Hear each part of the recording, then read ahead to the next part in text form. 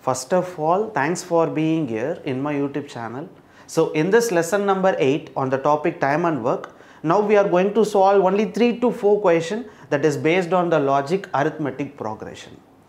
So friends, this lesson number 8 is not that much important for the competitive exams, but you have to know there is a logic in time and work where few questions, very few questions, for example, out of 1000 questions in time and work, only 1 or 2 questions will be in this arithmetic progression logic. So better learn this logic also, right? So here the questions, right, after reading certain number of questions, you can see there will be some sequence form like this. So we need to solve this sequence only by an arithmetic progression logic, no other way. So friends, listen here. First let me learn what is called as arithmetic progression formula, and then we can learn how to apply this in the basic example, right?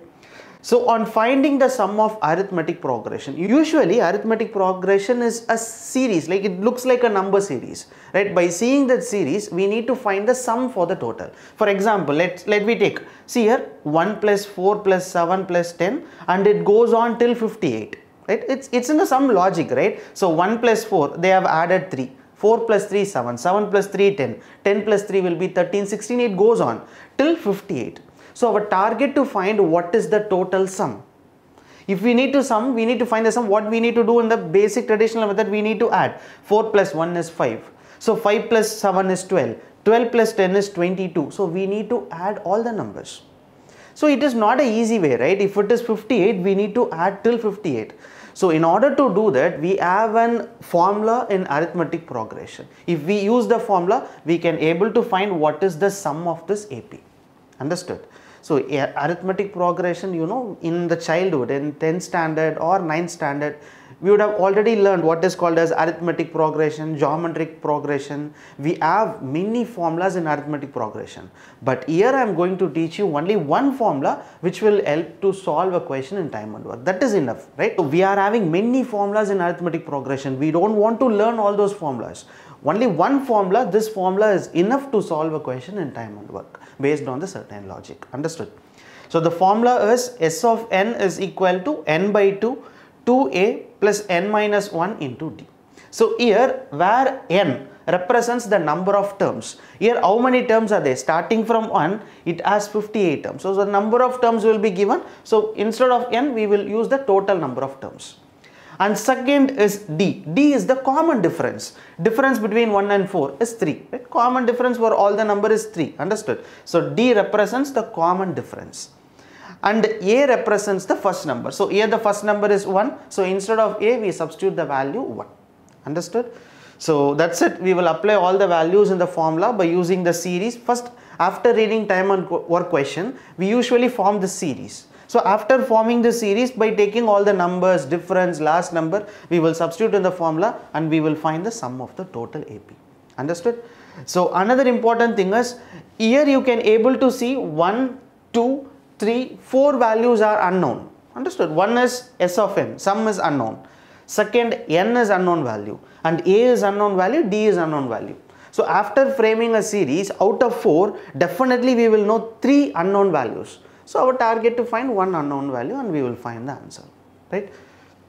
And second important thing is, just see the value of d is called as a difference, right? Common difference. For example, here we have 1, here we have 4. So the common difference between 1 and 4 is 3. Yes. So here instead of d, we will put the number 3. But logically, remember one thing. So the value of d is second number minus first number.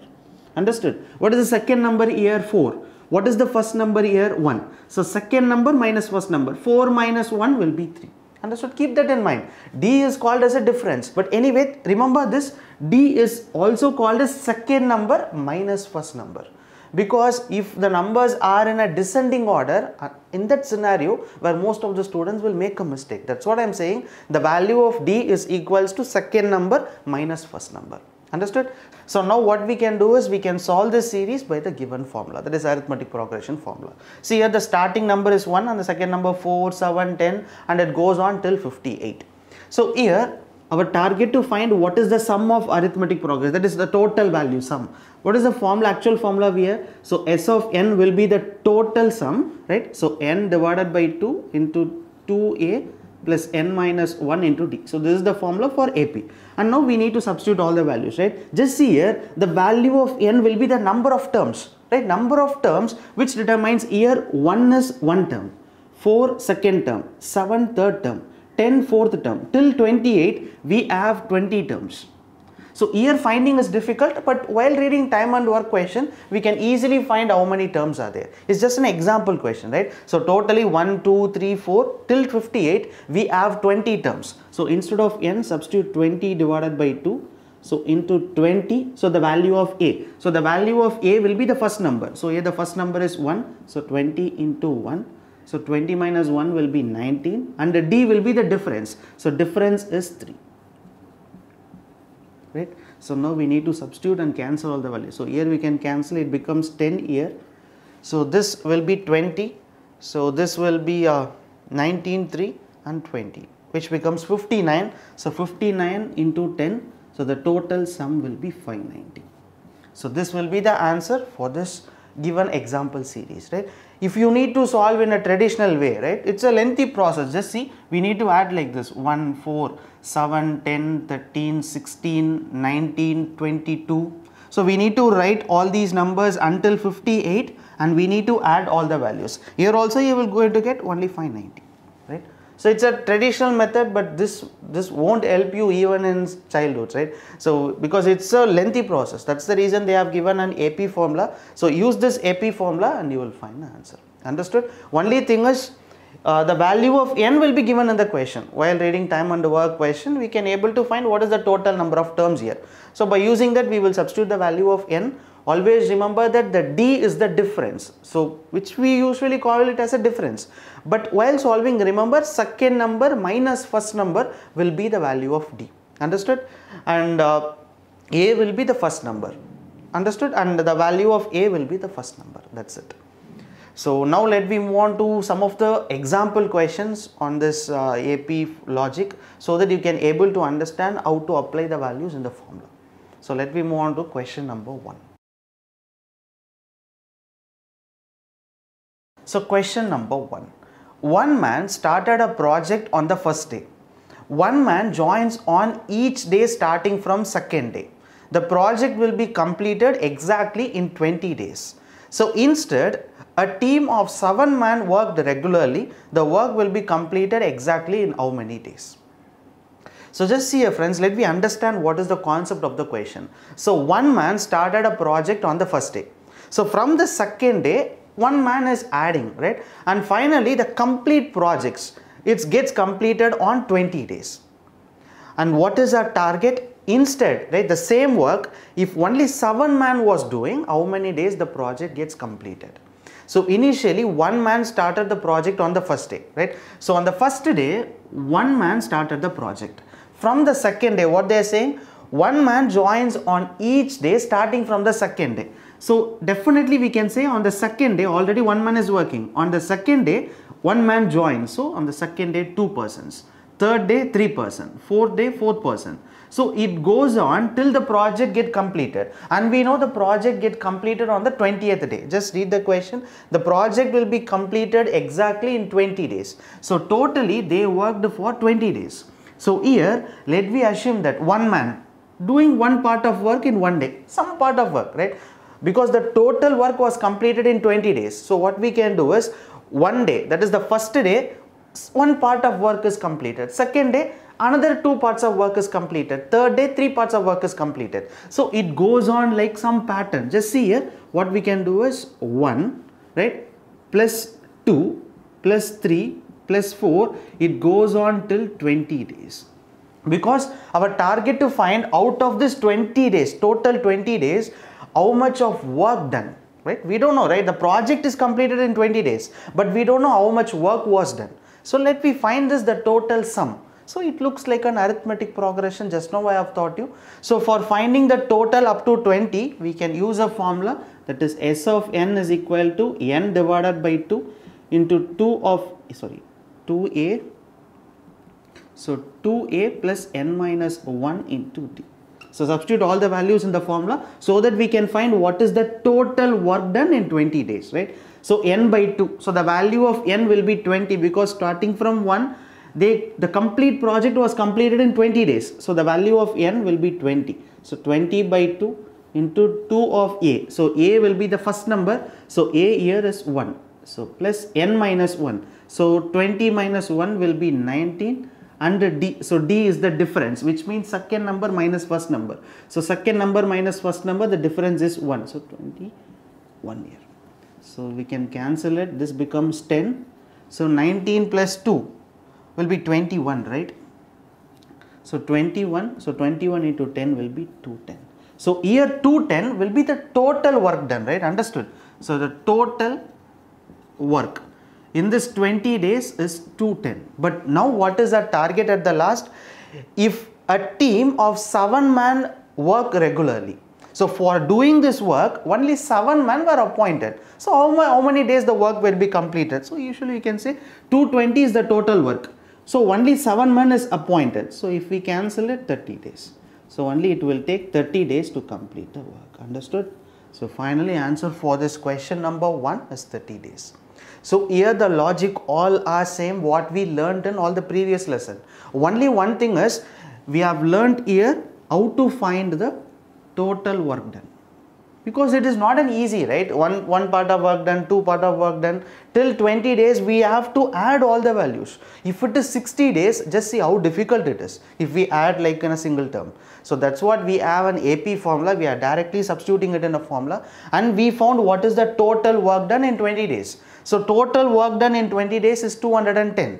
So now our target, this work should be done only by the 7th person. So how many days it takes? So divided by 7, so we can say that it takes only 30 days to finish the work. That's it. Understood the logic, friends? So these are the questions, are very rare question, but listen here, after reading the question, try to frame this series, right? If you frame this series, then finding the total work done is easy. After finding the total work done, solving a question will be very simple. So finally answer for question number 1, where answer is 30 days. Question number 3. A person can complete a job in 120 days. He work alone on day 1. On day 2 is joined by another person.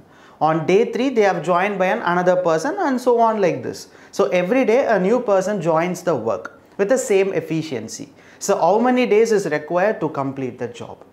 So friends, understood the logic. So what they are saying is a person can complete a job in 120 days, right?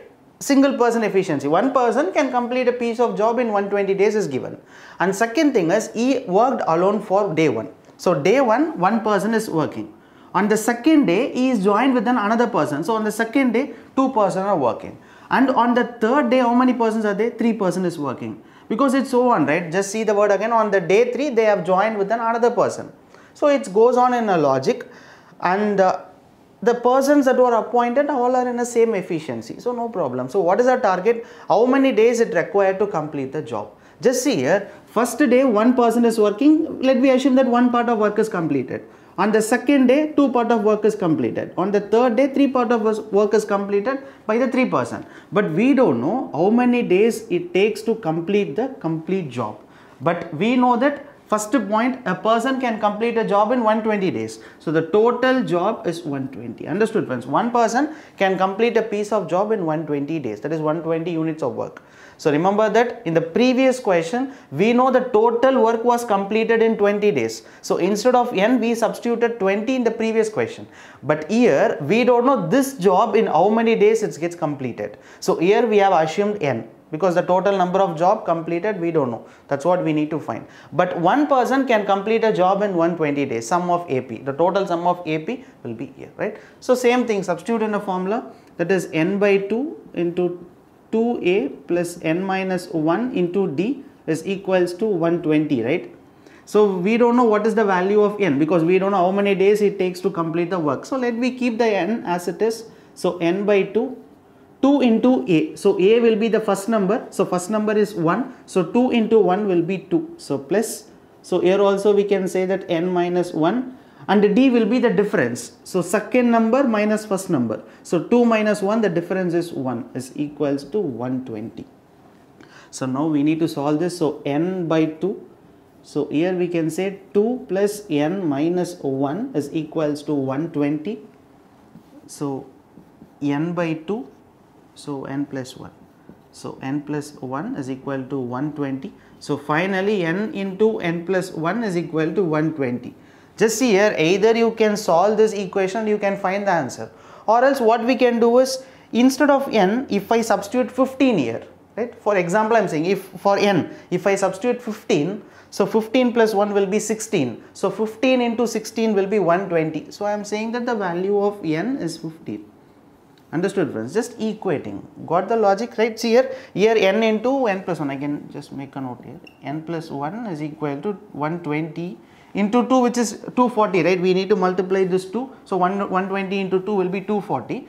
Now, either you can solve this equation like this. So n square plus n minus 240 is equal to 0. Either you can solve an equation, or else you can better think the value, because we know the right hand side is 240. So instead of n, if I substitute the value 15, right? If I substitute n is equal to 15, n plus 1 will be 15 plus 1 will be 16. If I multiply both the values, I am getting 240, right hand side value. So that's what I am saying, the value of n is 15. So totally the job is completed in 15 days. So the answer for question number 2 is 15 days. Understood? It's very easy, right? You should know how to write this pattern and also how to apply this in a formula. So that's it. So friends, understood. So this will be the answer for question number 2, where the work will be completed in 15 days. So friends, here is question number 3. So try to solve this question number 3 as a homework question. I think after reading this question, try to find whether the value of n is given or value of n is not given. I think this question is based on the logic question number 1, right? So we need to find the sum of the total AP.